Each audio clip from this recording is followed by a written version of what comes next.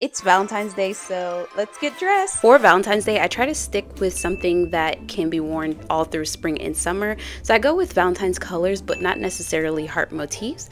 To start off this outfit, I paired two petticoats because I'm wearing a full skirted dress. I am going simple with this look, but I did add some embroidered poodles because I've never had a poodle skirt before. But also I was inspired by Kitsch Blade's new earring release and I got them for this dress. I added a belt, some gloves, and this is the final look. Happy Valentine's Day, my loves.